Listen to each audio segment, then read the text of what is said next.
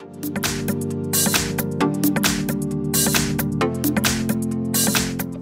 the phone is a Huawei P40 Pro, and today I'll show you how to enable and also set up the Do Not Disturb mode.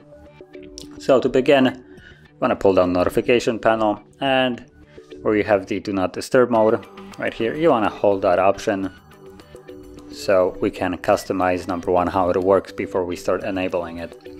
So begin with the allow interruptions, and this is probably the only option that you will have here if you're planning to manually enable it on and off. And here, when you tap on calls, it will give you a couple options. So you have calls from everyone, contacts only, favorite, or no one. The first one, in my opinion, defeats the purpose of this mode. Well, for instance, I think the favorites only is the best option here.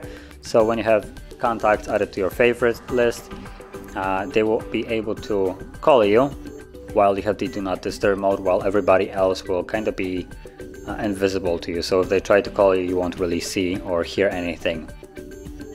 But it's completely up to you. You can choose whatever you want.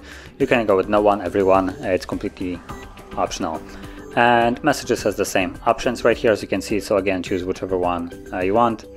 And also you have the repeat callers, which is a neat feature that allows you to basically let someone call you as long as they called you twice within a 15-minute period. So this is a good option for some kind of emergencies when people spam call and they basically call probably like 5 times in that span of 5 minutes or 15 minutes.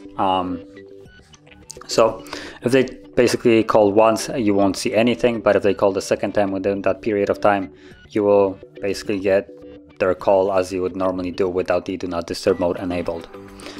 And so you can check that on or off depending on how you like it. And once you have set those two, you can basically begin to enable this manually. So just enable it when you want, and then you will have to disable it. The next part that I will show is for those that don't want to really bother with the manual enable and disable options here. So you can set it up with a schedule. Stop on add, and from here repeat. Now as example, I'm gonna set one for work, so Monday to Friday 9 to 5. So let's disable Saturday and Sunday from, so that's a start time 9 a.m. to 5 p.m. and then tap on the check mark, and it automatically gets enabled. As you just seen, once I tap on it, it enabled itself immediately after. So that is how you would enable the Do Not Disturb mode and also set a schedule for it. And if you found this very helpful, don't forget to hit like, subscribe, and thanks for watching.